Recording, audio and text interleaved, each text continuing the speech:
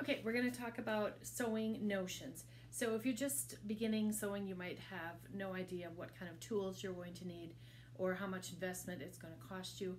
I would say to get the basic supplies, you're maybe looking at $40 or $50, and that's even probably more than you really need to have. The very basic things are going to be scissors. So you need a small pair for clipping threads and a larger pair for cutting fabric. This actually is my fabric scissors. And then I have a pair that I keep in my sewing area just for cutting paper, for cutting out patterns. So do not use your fabric scissors for cutting out patterns. It's really important. They go dull, it ruins the scissors, and they're too expensive to have that happen. So make sure you have one pair designated for fabric, one pair designated for paper, and don't let your family get a hold of them either. They can ruin things without knowing what they're doing. So those are important tools. You may also want to have a set of clippers. These are easy to maneuver and they're great for clipping little threads. I don't use them quite as often as my scissors, but they're good to have. A seam ripper is a must. I like this one because it's got a larger handle. You can buy them in different sizes, and at least one seam ripper. Many of us have them kind of all over our sewing area because we use them a lot. My favorite tool has to be these little tweezers. So these are available online, and I'll find a link for you in the notes. They are the best for pulling thread through a needle on the machine or threading the serger. We'll get to that later. But I use these tweezers for a lot of things, and they're really handy to have in your sewing area. Another popular tool these days is the rotary cutter, and they come in a couple of different sizes. I would just get a medium to large size. They're quite easy to use. They are rather dangerous, so if you have small children, keep them away from your children. You will also need some extra blades for it, and then a cutting mat. The mat I have is 18 by 24 inches, and it's kind of a good basic size. These mats are plastic and they're quite expensive if you buy the large ones. Some people like to cut out their patterns on a mat, and they buy the largest size they can get, and then they just use the rotary cutter to cut out the fabric. I personally don't do that, but some people find that it's quick and easy, and that's their preference, so you do whatever works for you. I use it mostly for cutting bias binding and for small projects. You will also need to have at least one tape measure. They are vinyl, they do stretch, they sometimes break, and they cut very easily. I've cut them in half more times than I care to admit. So keep at least a couple of them in your sewing box and have them handy. They come in different lengths too. I like them longer, rather tall, and for me measuring, it just works better to have a longer one. So one of my other absolute necessities in the sewing room is called fray check. It's a liquid. You dab it on the end of a seam and it hardens clear and like plastic, and it keeps things from unraveling. And it's a tool I use all the time. So make sure you have that in your arsenal.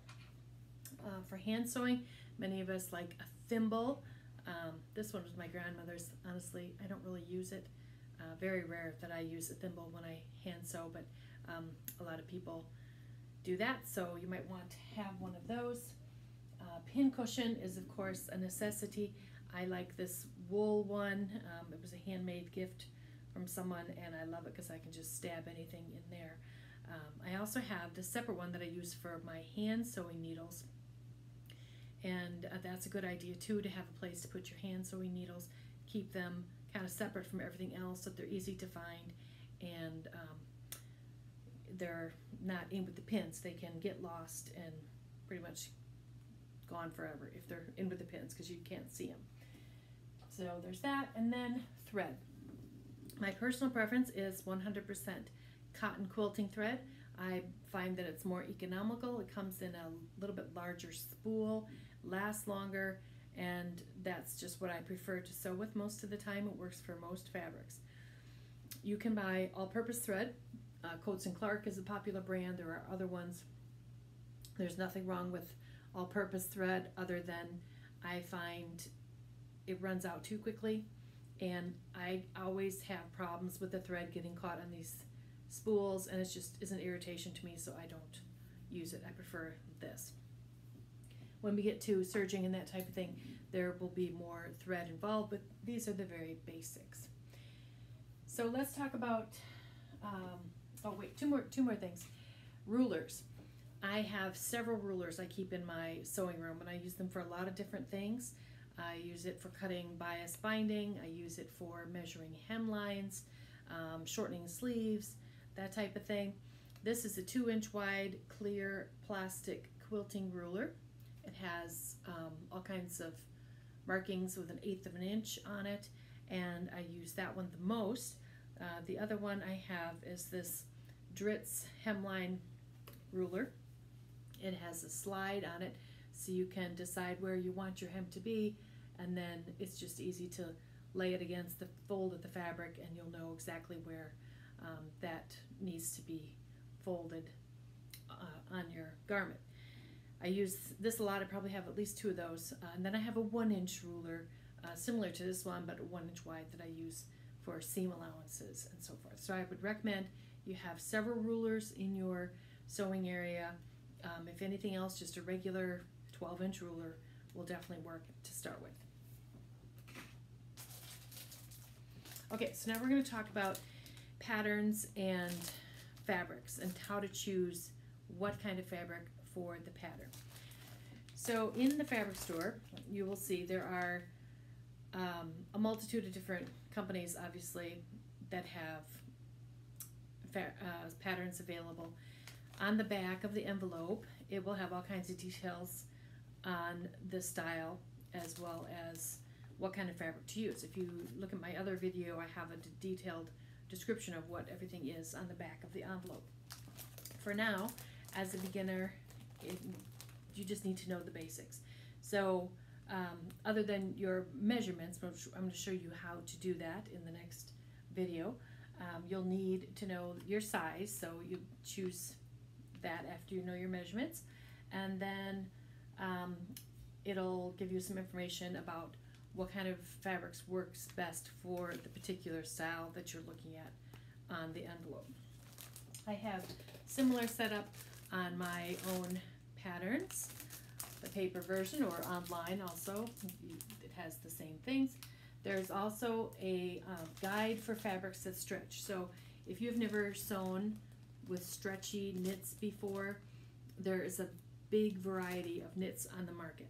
Some stretch more than others, and it depends on what your requirements are for the pattern, which fabric you choose. So if you lay your fabric with the fold here and pull it off to the side, it'll tell you if it's the right type of fabric for that pattern. Very helpful. It's hard to find on a lot of these commercial envelopes. Like here, it's here on the very edge. This blue line at the bottom, that's the stretch guide, and you wouldn't even know it was there. You could look right past it.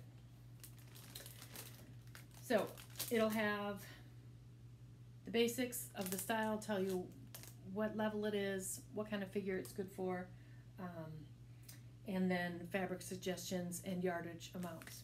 So always buy extra yardage for your projects. You never know when you need to recut a piece, and you'll want to have a few extra inches, if not at least a quarter yard or half a yard extra fabric for each project that you're working on. I guess that's it for now. We'll see you in the next video, where we are going to talk about measuring.